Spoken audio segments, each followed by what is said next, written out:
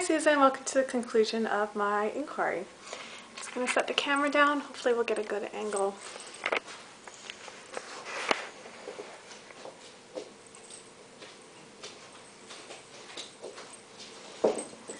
Okay, so I guess the first thing that I want to say about my inquiry is that it went really well and I was really pleased with the results of it.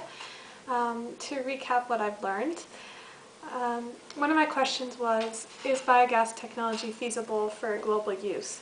And I found that my initial hypothesis was kind of pessimistic. I didn't really think it could happen just because the fuel industry is such a huge thing in the world, and if that were to go under because of something like biogas or other environmentally friendly alternatives, then our economy would lose a huge portion of its income. So I thought that that wasn't going to be very possible. But then upon further analysis, I found that Canadians are just starting to get into this biogas technology, and we're seeing plants come up in Ontario, New Brunswick. We're also seeing it in Alberta and in BC with our Cedar Road landfill. So those initiatives are definitely picking up steam in Canada, and I also learned that they have basically been in countries like Germany, Switzerland, and one other one that I forget at the moment. But they've been in those countries in Europe for about 10 years now, which is a significant amount of time, and that's something that I didn't know before. So all that's basically left is for North America to catch up to Europe and to countries who are the leaders in the biogas initiative. So I concluded that it is going to be globally feasible to use biogas technologies on a global scale. However, I still am supporting my earlier assumption that the fuel industry is not going to give up easily.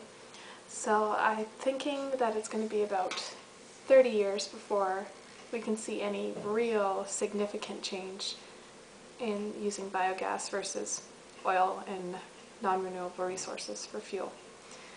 Okay. Alright, so how does biogas work? Well, you can refer to my video for that one. I'll just give you a little recap. Biogas is basically produced from waste or animal manure, and it goes into a storage area where it's filtered into a digester. And the digester sucks out all the air, and the bacteria is allowed to attack the waste materials and basically convert it to methane, which is stored or changed into something that's called digesterate.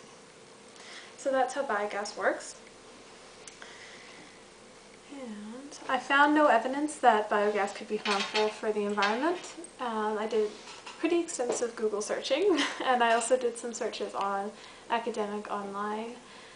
And when I searched those words, nothing came up. I found it very frustrating after a while, but then I started thinking, well, maybe there isn't anything wrong with it. And based on what I knew from my inquiry into how biogas works, I really can't see any possibility of contamination unless there's a malfunction with the plant itself, or it was just a general reference to the harmful effects of methane in the atmosphere.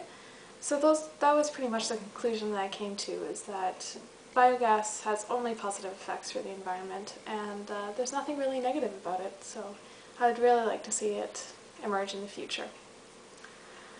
And I was thinking about one thing that I could possibly look further into, maybe for another inquiry, maybe for just a personal satisfying my own curiosity.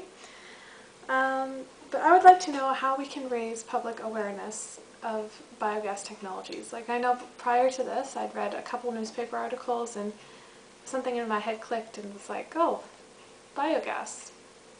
That would be interesting to kind of think about.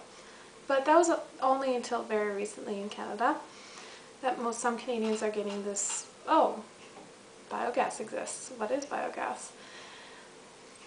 So I would like to know how we can raise awareness, how we can reach out maybe to the media, and I was thinking about incorporating that into the classroom as well. How can we get the children and the next generation prepared to embrace these kinds of initiatives?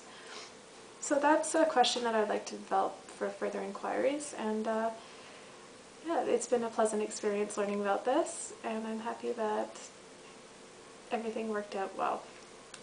Anyway, good luck with everything, and that's the end of my presentation.